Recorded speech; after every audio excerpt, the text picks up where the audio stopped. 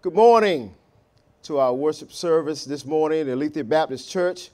We worship every Sunday.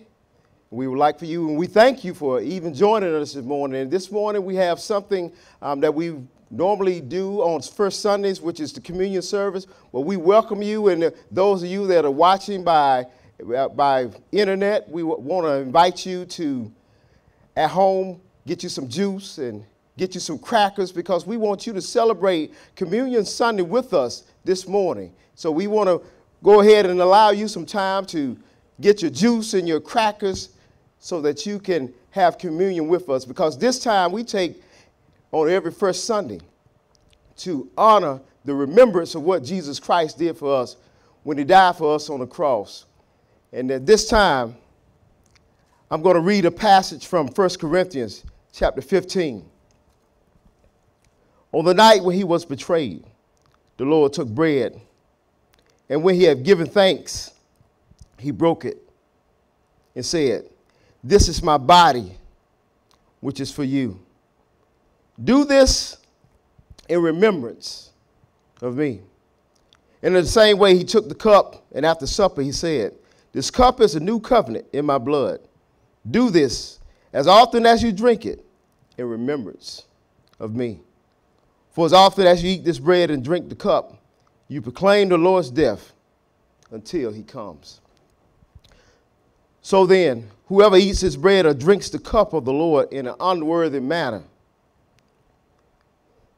will be guilty of sinning against the body and the blood of the Lord. Let a person examine himself." Now, brothers and sisters, before we eat this Lord's Supper, the Bible says, examine yourself. If you have any sin against a brother, or if your relationship is not right with the Lord, we want to take a moment just to make sure that everything is right with the Lord and also right with your brothers. Because do not drink this and eat this in an unworthy manner. Because the significance of this, Jesus Christ gave his life for you and gave his life for me, and we should not take this in a manner that is unworthy, is unfitting of what he did, and not take it and be willfully sinning against the body of the Lord. So we want to take just a brief moment, a silent reflection. Let's get our relationship right with man and God.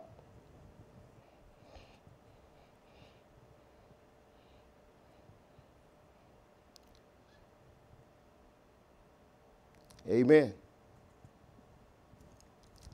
Now, brothers and sisters, what we're going to do, this is the body, and this is the blood. Jesus says, often as you do this in remembrance of me. Let us eat and drink together.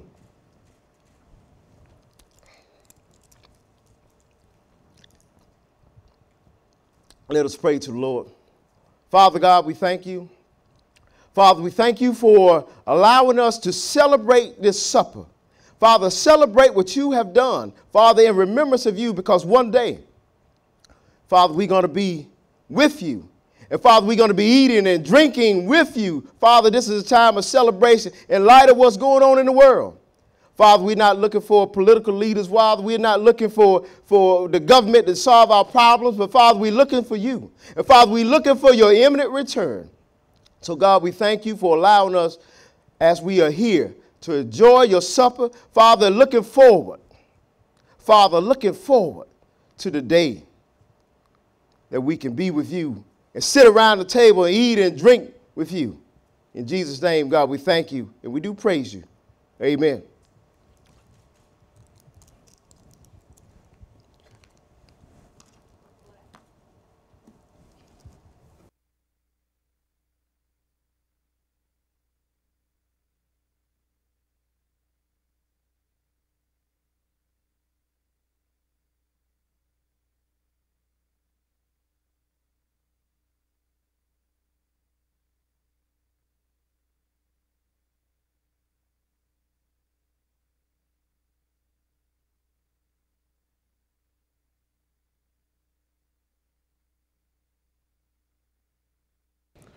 Check 1, 2. Okay.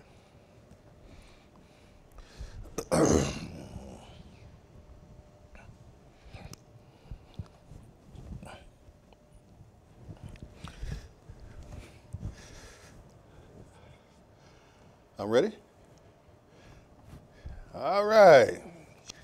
Thank you, Reverend Franks, for communion. And we try to do this every first Sunday. So, since we have not been gathering together physically as a church, so some of the members wanted to continue it, so we decided to do it over the internet. So we thank God for him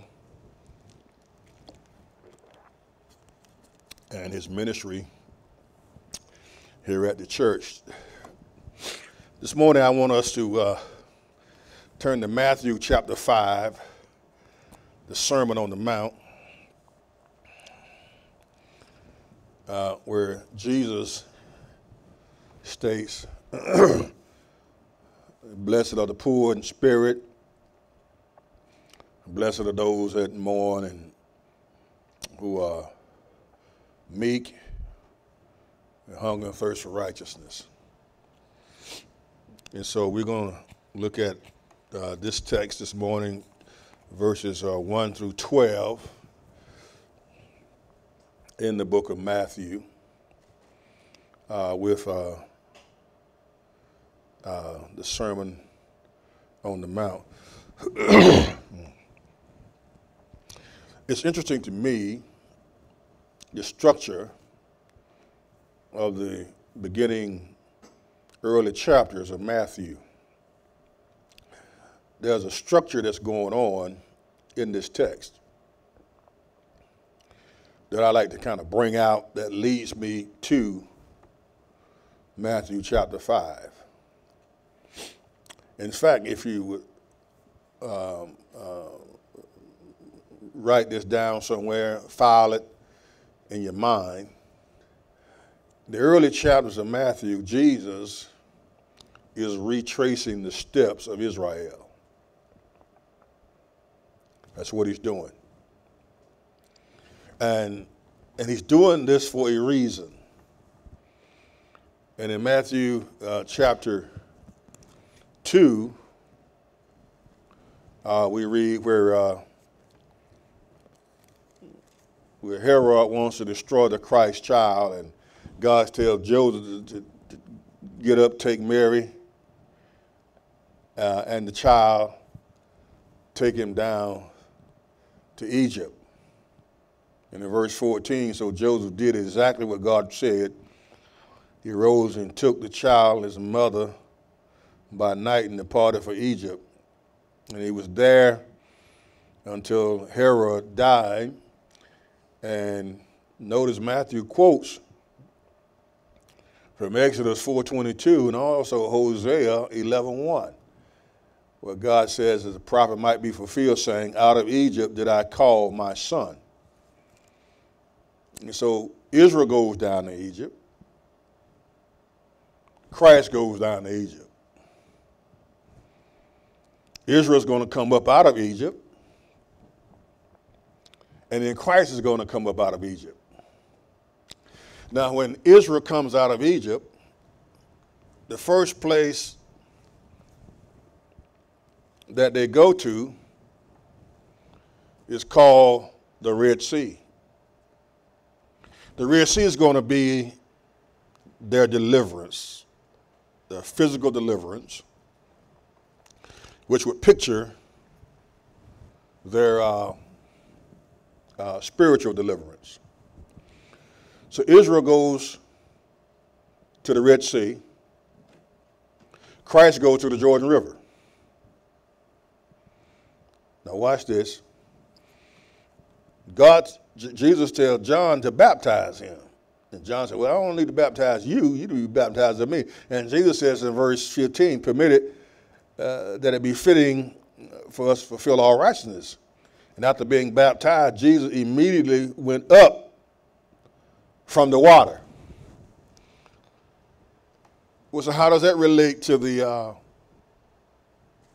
children of Israel? Well, 1 Corinthians chapter 10, verse 2 tells us that when the children of Israel came out of Egypt, they went to the Red Sea, and the Red Sea was their baptism. Their baptism unto Moses. You see, when you get delivered, saved, God expects you and me to follow him in baptism. Okay? So here they are, they're baptized. Well, after they come up out of the Red Sea, they travel.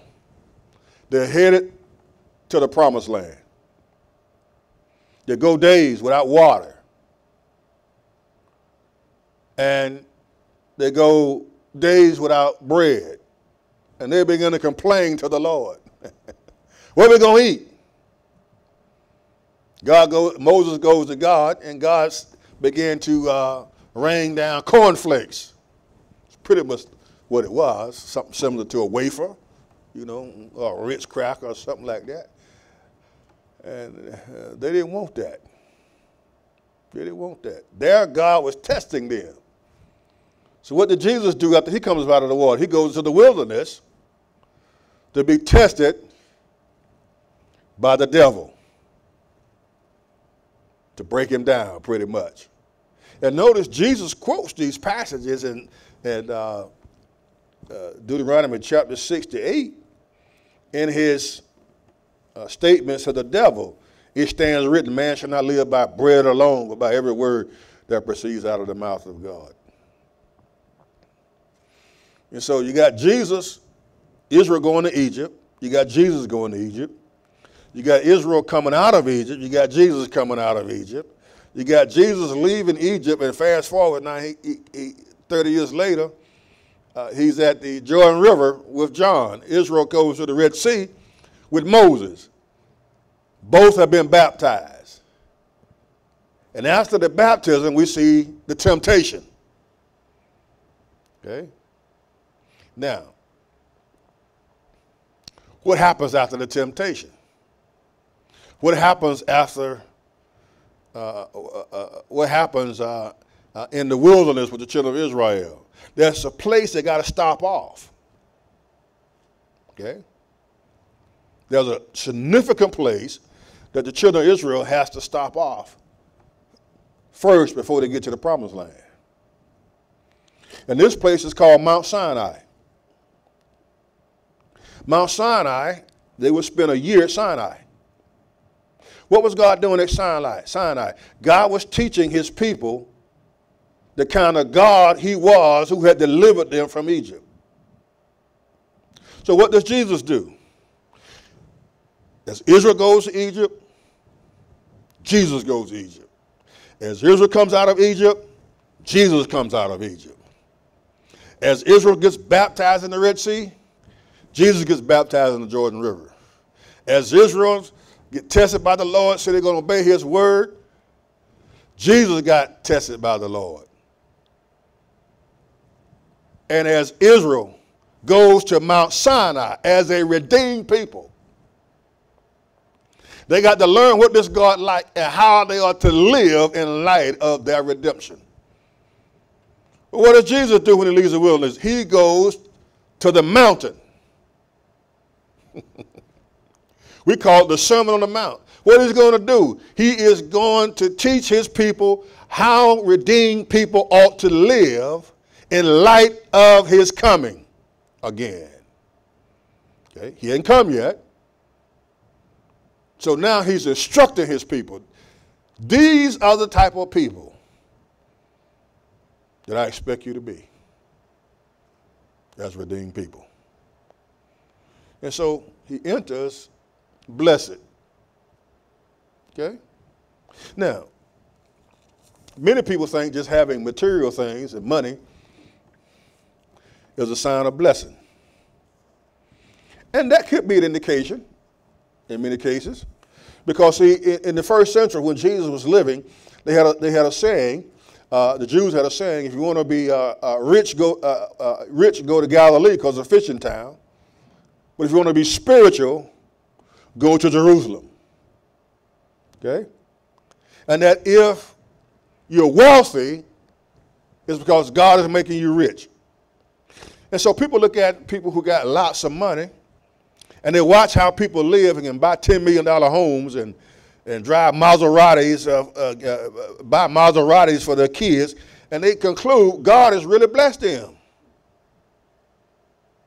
They determine God's blessings in terms of monetary and material gains. But yet history is full of wealthy people who died unhappy and miserable. Let me give you a few examples.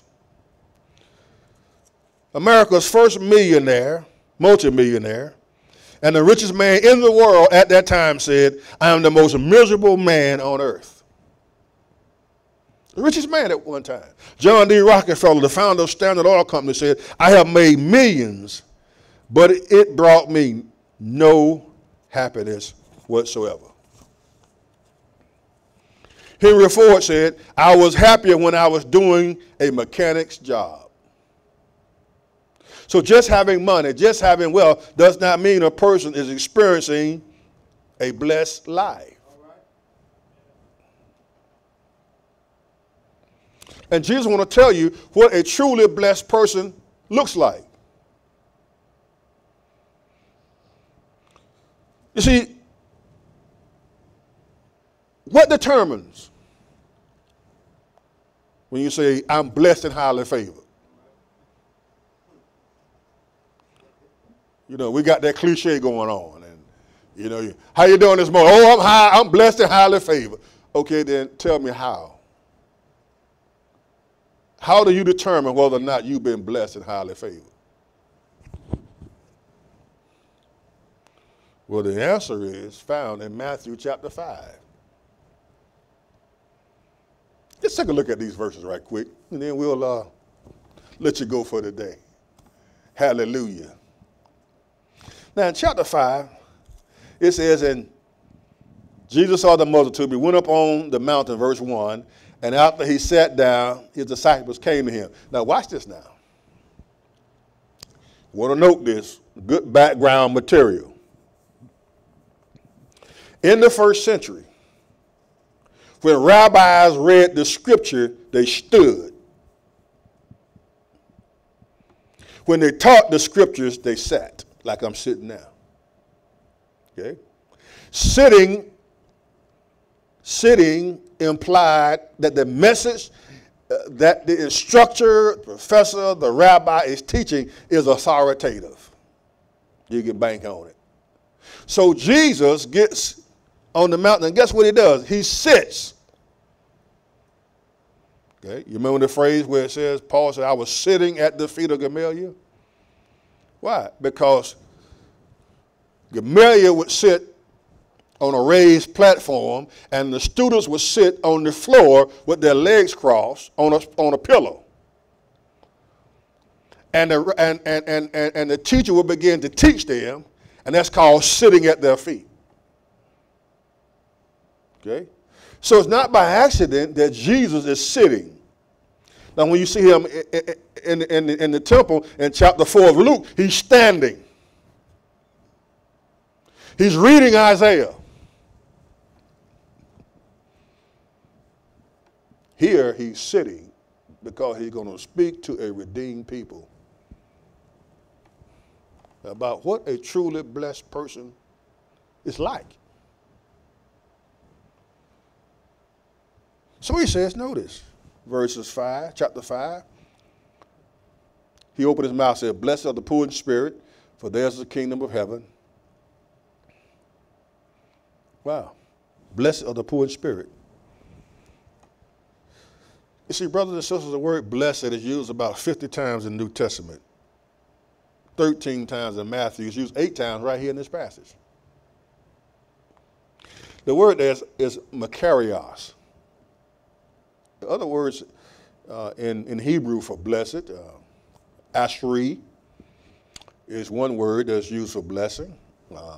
That's found in Psalms 1. Blessed is the man. Okay? That's called ashri. And this ashri is a counterpart to the New Testament word blessed here, makarios. There's another word for blessed in the Hebrew Bible, called Barak. We got President Barack Obama, his name in Hebrew means to bless. I'll be blessed. All right? Now, Baruch is only used of God. So it has the idea of all praises be to God. Okay? And the reason why Baruch, or Barak, is used of God is because you and I can't give God nothing to enrich his life. Amen. Only thing we can give God is what? Praise. Makarios is a kind of blessing where you are receiving something from God. Okay? Blessing has the idea of to be right with God. Okay? It means to be fortunate. It means to be satisfied with life. It's a person who is rightly related to God. Notice when he said, blessed are the poor in spirit, for theirs is the kingdom of God. What is poor in spirit? Two words in Greek for poor. One is penes, P-E-N-E-S. That means this person has one sandwich, and that's all they got. All right.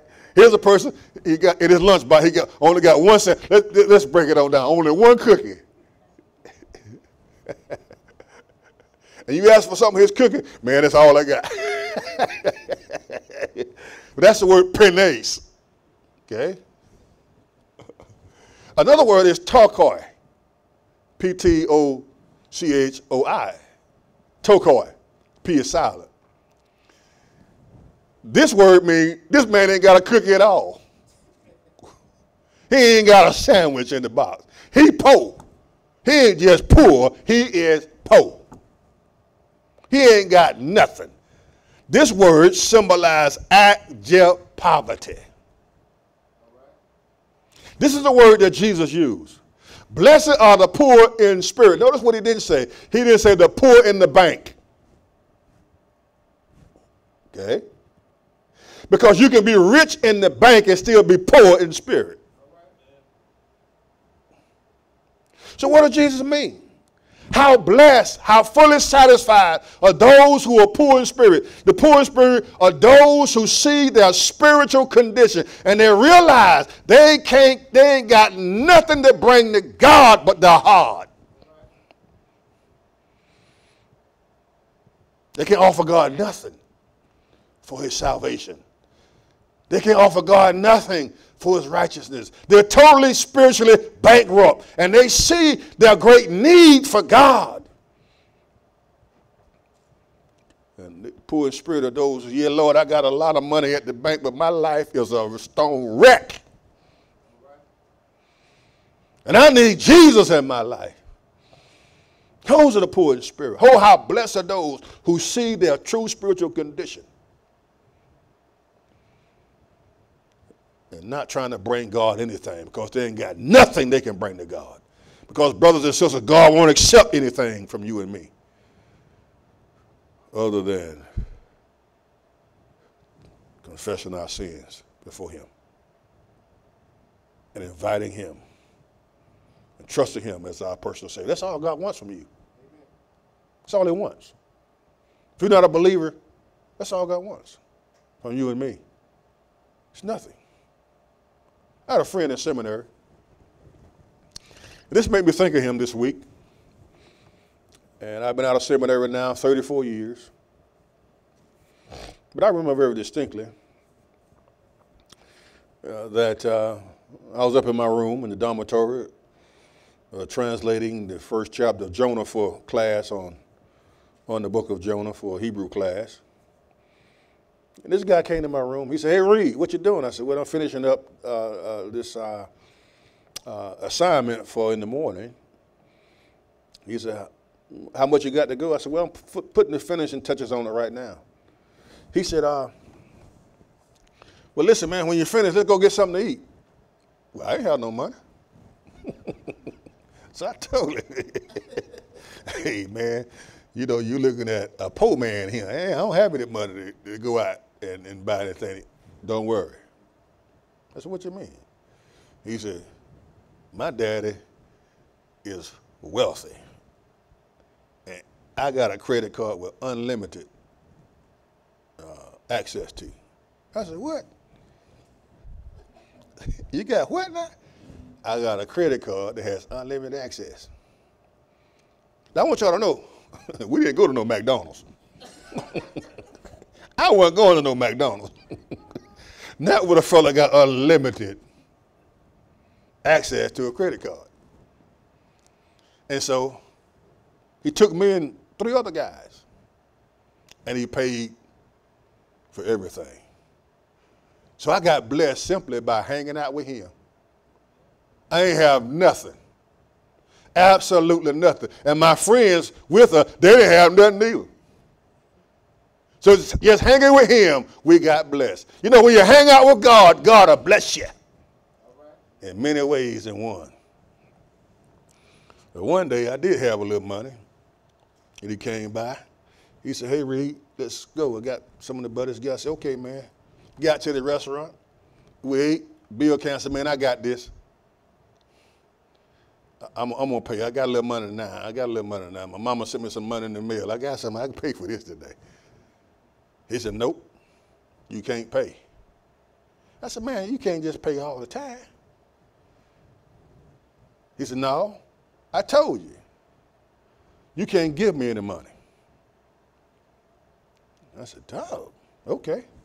So I didn't have to give him any money. Now this passage reminds me of that story too. Because here's a guy had unlimited use of a credit card. I had some money, but he wouldn't accept the money that I had. Amen, somebody. God won't accept anything you bring but yourself. That's it. Blessed are the poor in spirit, for theirs is the kingdom of God. God won't accept nothing from you. So as the hymn writer says, nothing in my hands I bring, only to the cross I cling. How blessed are the poor in spirit. And then notice, the truly blessed person is heartbroken over sin and evil. Blessed are they who mourn, for they shall be comforted. Notice they're heartbroken over violence, injustice, and racism, and tyranny, and corruption. They're heartbroken over their own sin and their utter unworthiness. Are you heartbroken about what's going on in America right now? Do we mourn over evil and wickedness, violence, the looting and burning down of neighborhoods? Do we mourn over that? Do we mourn over the death, the murder of a young man whose life was snuffed out unjustly? Do we mourn? Do we mourn over the lives of those people in the city of Chicago that are dying weekly? Are we mourning about that? Do we mourn over those who are dying here in our city? Black on black crime in our city. Do we mourn the deaths of those 29 young people that are dead today? And the year is only 6 months old. Do we mourn? Do we mourn our own sin, our own accident? When we fail God, do we mourn? Do we mourn those who call evil good and good evil? Do we mourn that our culture is embracing people who can self-identify as another gender? Do we mourn? Do the church mourn? People call evil good, and they call good evil. How blessed are those, how fully satisfied, God said, those who mourn. They mourn, for they shall be comforted by God. God is going to set things right one day, ladies and gentlemen, brothers and sisters, and God is going to comfort us even during this time.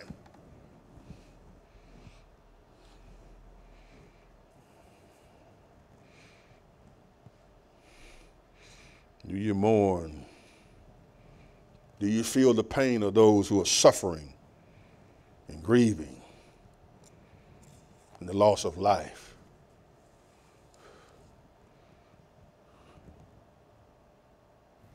Do you mourn? A little girl came home from a neighbor's house one day, and her friend had died, and she went over to the house, comfort her mother. Her father, as she got in the house, asked her, "Why did you go over there?" She said, "I wanted to go and comfort my friend's mother." The father said, "What can you do to comfort her?" She said, "I just climbed up in her lap and cried with her." That's why Paul said we ought to rejoice with those who rejoice and weep with those who weep. Do we mourn?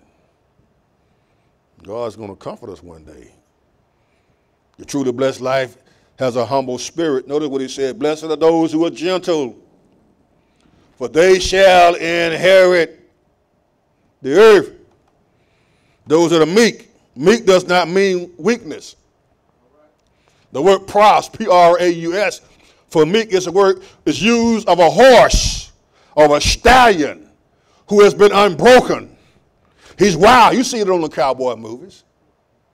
Fella gets on the horse, and the horse just bucking, trying to throw him off. The rodeo bucking him, trying to throw him off. And he just stays on him. He stays on him. He stays on him. And all of a sudden, the horse calms down. He's broken the horse. The horse still got the same strength that he had before he stopped. He just got it under control. That's what a meek person is strength under control. They're humble. They have the strength to retaliate. They don't retaliate. They got the strength to restrain their anger in the midst of adversity. Notice something else about the meek and the humble. They got a teachable spirit. See, one of the problems today in the church, we don't have enough folk that's teachable. See, do you have a teachable spirit? Are you humble? Are you meek? It's not that you're weak. It takes a lot of strength. It takes power of God to help you to be under control when somebody's at you. Amen, somebody. That's strength under control, ladies and gentlemen. Blessed are the meek, for they shall inherit the earth. You see, ladies and gentlemen, pride goes before destruction, God says, and a haughty spirit before a fall. Humble yourself. One of the things I like to do for my own life, and I didn't get this originally, I was taking a class called Bible Study Methods over 30 years ago from Dr. Howard Hendricks. And I still remember what he said after 30-some years after taking this class. And he said to us in the class, so one of the great sins that some of you students are going to commit, is that you're going to dismiss the old people. He said, what you need to do is get with an older person, take them to lunch,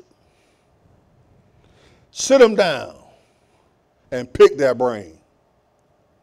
He said because they've lived life longer, and they got something that they can teach you and help you as you walk with our God. And he said, do not let old people take all that information that they have to the grave with them. You make sure you get some of those recipes. Amen. We got too many young women nowadays. All they want to do is microwave stuff.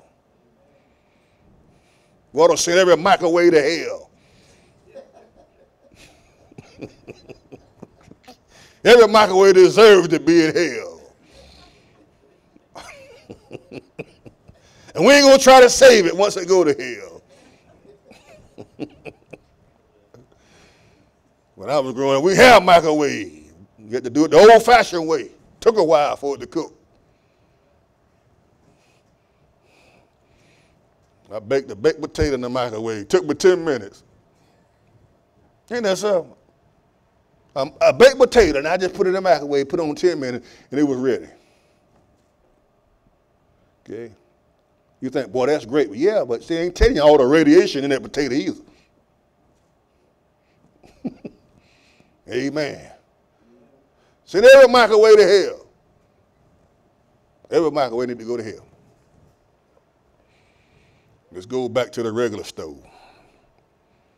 It take time to cook where it simmers a little bit. Amen. I know I got off on the subject, but I just had to say that.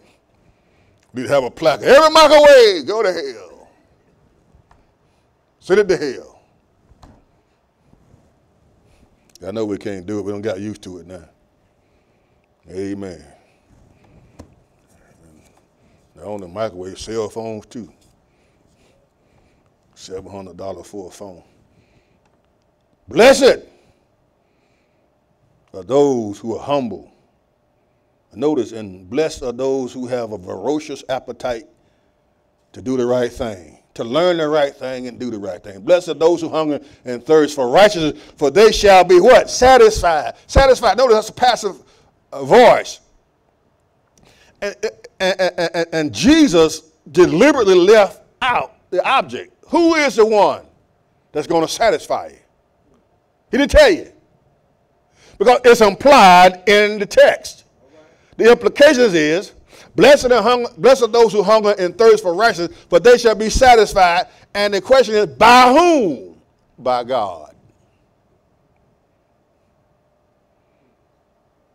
You see, people in the New Testament times couldn't go get something to eat when they got hungry.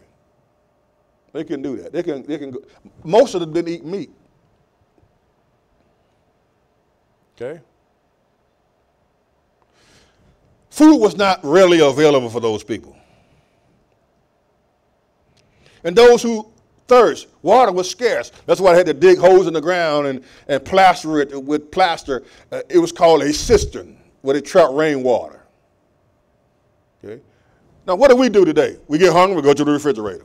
Nothing in the refrigerator, we go to Kroger, we go to Publix, whatever grocery store you shop at. Or we don't want to cook it, we go to McDonald's, we go to Burger King, we go to, any place that's open, we can go and get a burger. I mean, it can be 1 o'clock in the morning, you can go drive through and get you a burger and some fries. They couldn't do that in the first century. Likewise, we want some water, we get thirsty, we can go to the faucet. Turn the knob and the water comes out. They couldn't do that in the first century. Water was scarce. But notice, Jesus said, how blessed are those who hunger and thirst to do the right thing. They want to learn God's word so they can live God's word in doing the right thing. Man, they shall be satisfied. They shall be filled to the full with the potency of life, the enjoyment of life. And then, the truly blessed person are those who uphold God's moral standards. Blessed are the merciful, for they shall obtain mercy. What is mercy? Mercy is looking at the miserable condition of a person with compassion and meeting that need if you can meet it. See, God's mercy is that way too. God saw our miserable condition. That we were helpless. We could not save ourselves. And if he did not intervene, we live a life in a Christless hell. So God saw our miserable condition and sent his son to meet what we couldn't meet. To fix what was broken. And he met it. And he extended mercy. So, ladies and gentlemen, he said, notice, blessed are the merciful, for they shall receive mercy. You're not merciful, you're not going to receive what is from God. Mercy really is withholding that which you do deserve when it comes to God. It's called withholding what you do deserve. Grace is giving you what you don't deserve. You see, ladies and gentlemen, this is what Dr. Sinclair Ferguson said about mercy. He said, mercy is getting down on your hands and knees and doing what you can to restore the dignity to someone whose life has been broken by sin. That's what mercy is. Someone else said that we behave the most like God when we show mercy to those in need. Are you merciful? What about pure in heart? Notice what it says. Blessed are the pure, where? In heart. See, don't miss that. In heart, for they shall see God.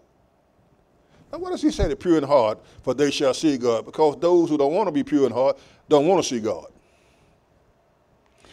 The pure in heart are those whose hearts are pure before God. They're sincere, they're genuine, their motives are pure, and their heart is not divided.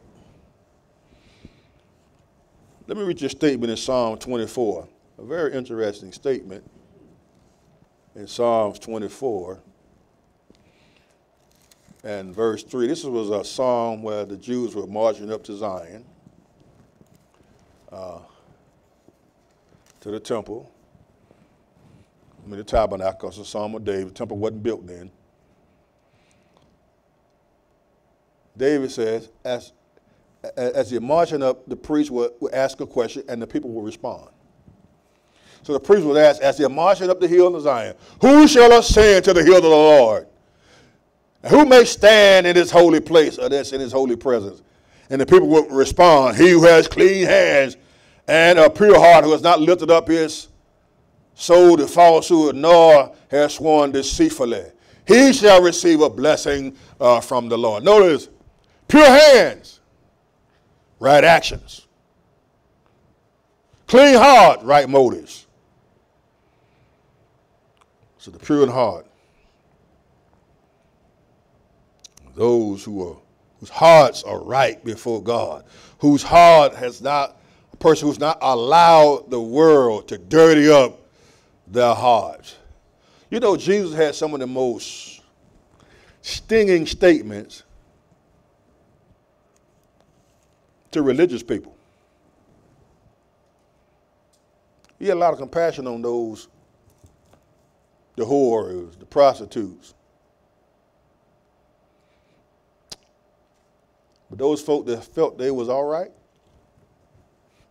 Jesus didn't play. This is what he said about the Pharisees and the scribes. Matthew 23, verse 25. Woe to you, scribes and Pharisees, hypocrites, for you clean the outside of the cup and all of the dish, but inside is full of robbery and self-indulgence. Woe to you. Verse 28. Even so you too outwardly appear righteous to men, but inwardly you're full of hypocrisy and lawlessness. What Jesus is saying is that a person can be clean on the outside and dirty on the inside. Brothers and sisters, let me say this to you. Whatever you do, don't let people dirty your heart up, because they can dirty your heart. That's why Solomon says to his son, guard your heart. Guard your heart, for out of it flows the issues of life. That's Proverbs chapter 4, I believe it's verse 23. In other words, don't let folk dirty your heart. Listen, church folks can dirty your heart up too. Don't think that just folk in the club can dirty up your heart, but folk in the church can dirty your heart as well. Don't let them do it. Don't let them do it. Keep your heart pure before God. Keep your motives pure before God. Be sincere. Don't be a hypocrite. Hypocrite is a Greek word for actor. Somebody asked Larry Hagman, who played J.R. Ewing. See, Larry, you played J.R. Ewing so well. How are you able to not play him at home? He said, because I realized I'm playing J.R. Ewing. I'm not J.R. Ewing. Then he said, blessed are the peacemakers.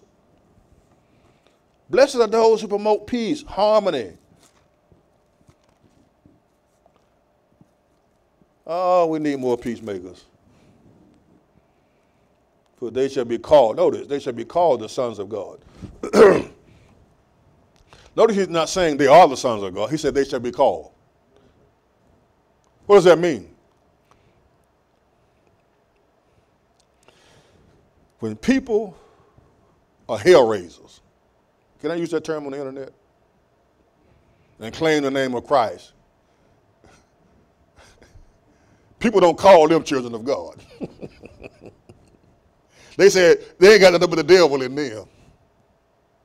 Because peacemakers live in such a way. They live in harmony with God. They live in harmony with each other. Where there is division, they seek to bring harmony. They want to put relationships back together again that has been broken. They shall be called the sons of God. As Dr. Bruce Hirsch said, that the peacemakers are those who seek to preserve peace where it is and to restore it where it is not. Then lastly, the truly blessed person is one who willingly remains loyal to Christ in the midst of adversity. Verse 9, verse 10. Blessed are those who have been persecuted for the sake of righteousness, for theirs is the kingdom of heaven. Now watch this now. Look at what Jesus' statement said. It's very important that you look at what the word said. He said, blessed are those who have been persecuted for righteousness. Why is that important? Because there are some Christians who claim they got fired because they love Jesus. No, you got fired because you had a bad attitude.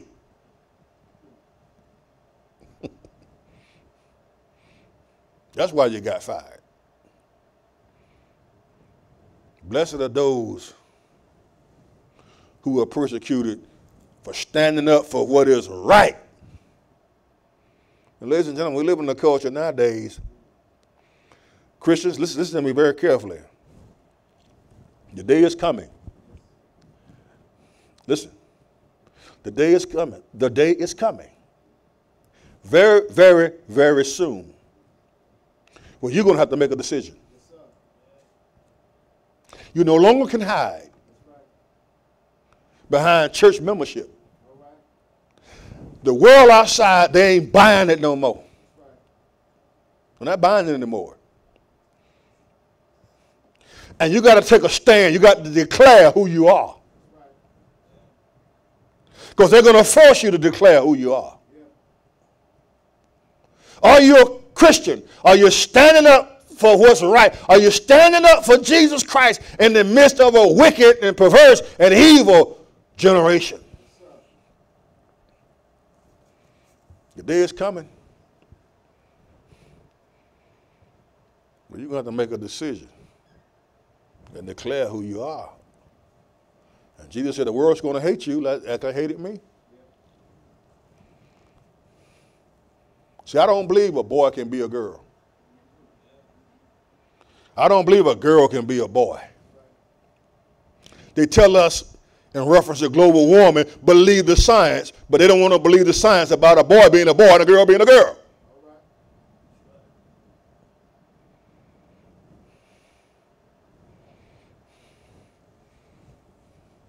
And so people get fired because they ain't woke. What did you wake up to? I understand you're woke, but what did you wake up to? Christians, we need to take a stand in this world.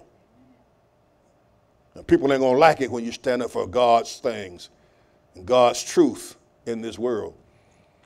And then he said, notice, blessed are those who insult you and persecute you and say all things, kind of evil things against you falsely on account of my sake. Listen, ladies and gentlemen, folk going to lie on you. But guess what Jesus said? Rejoice and be exceedingly glad. The word be exceedingly glad is the word agleiao. It's used in 1 Peter chapter 1, verse 8. Agleiao. Leap for joy. Rejoice and leap for joy when they say all manner of evil against you. Because they did it to the prophets before. Because great is your reward. Where? In heaven. Yes, folks going to laugh at you. Dr. Ray Pritchard said, this is the blessing no one wants.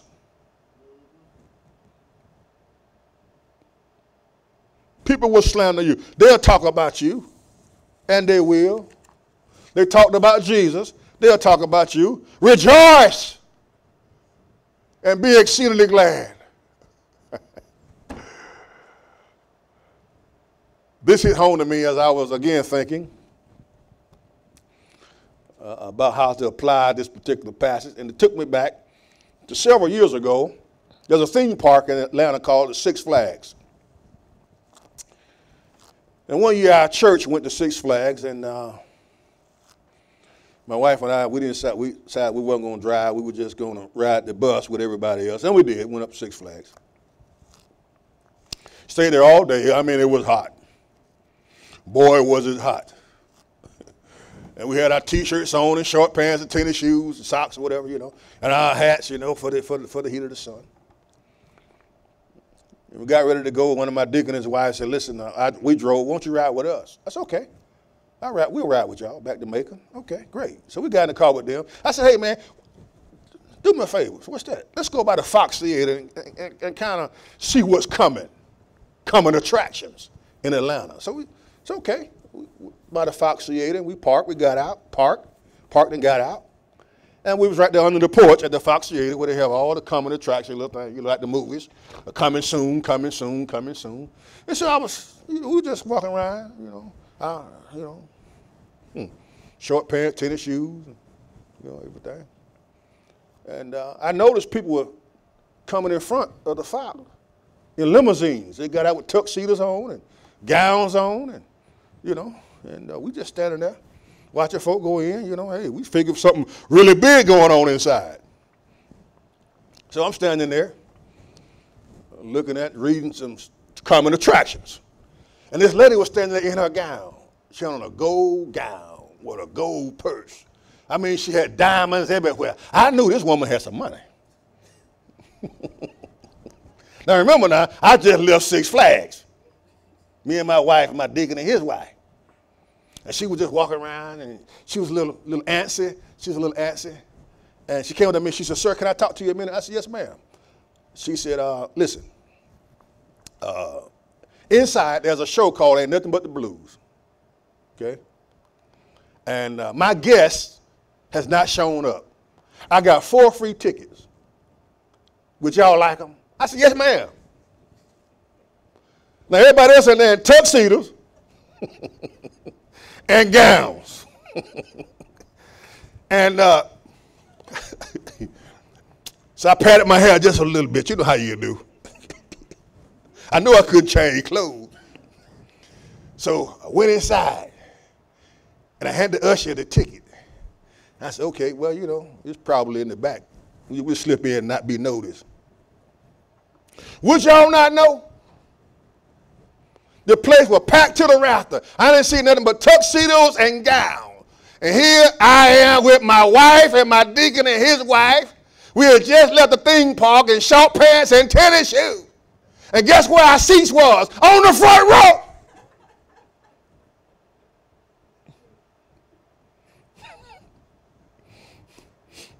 And I can almost hear people saying, what in the world? Here come the Clampets. Got a front row seat. You know what? That didn't bother me. Because see, I've been to the Fox Theater before. I couldn't afford a front row seat. And this front row seat was free to me. And guess what? I enjoyed myself with my tennis shoes and short pants on. And when it was over, I watched all them tuxedos and all those gowns walk out the door. And I was just as proud at my short pants. And we got in our car and went on home. What I'm trying to tell you is this. God, that woman had blessed us with those free tickets.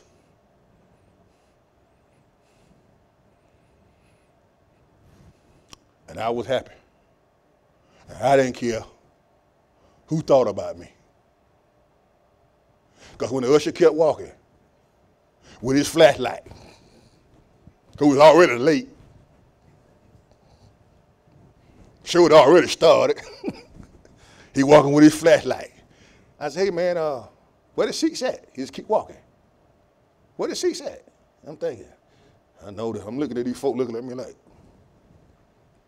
are we going to get robbed in this place? And sat us down right there on the front row. See, ladies and gentlemen, rejoice when people laugh at you. Yeah, we looked at the Clampetts that day. But even Jed Clampett left the hills of Tennessee and went to Beverly Hills. And the Fox Theater that day was Beverly Hills for me. And I rejoice. And you can rejoice too, because God has blessed you beyond your wildest dreams. Ladies and gentlemen, brothers and sisters, when you are persecuted and you are slandered, rejoice. And let me give you this bit of information that I heard from a pastor on television several weeks ago. Bishop Bronner out of Atlanta was preaching, and it really spoke to me concerning this issue here. He was telling his congregation, stop worrying about people who have decided that they don't want to understand you. And what that translated to me was, stop worrying about people who don't like you and don't want to like you. Rejoice and be exceedingly glad, because they did it to the prophets. You're in good company, and they'll do it to you. People will lie on you, and sometimes you might have to live with the lie the rest of your life on this earth. But one of these old days, God's going to set it right, ladies and gentlemen, because you're truly blessed when you're right with God. Thank you so much for watching our broadcast today. Sorry to be so long, but I thank you for listening. Thank all of those who've been giving online. If you'd like to share with us financially online, you can go to AletheaBaptistChurch.org or AletheaBaptistChurch.org and give online. Thank you for those who come by the church and mail in your funds to the church to keep us going while this pandemic has been going on. And tune in again next Sunday for another powerful word from one of my associates. He'll be here preaching for us. I hope you'll tune in and listen to him. He's a great preacher. And so we'll listen to him next Sunday. And we thank you again. God bless you, and may heaven smile on you. Bye-bye.